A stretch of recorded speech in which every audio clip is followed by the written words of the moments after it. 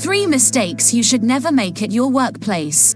You may want to save this video for later and pass this on to someone who needs it. Number 1. Never think your colleagues are your friends. They are not. They are just doing a job.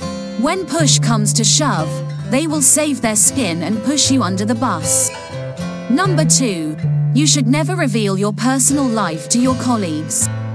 Don't tell them your plans, your investments, or your next big move. Only a fool reveals secrets. Number 3.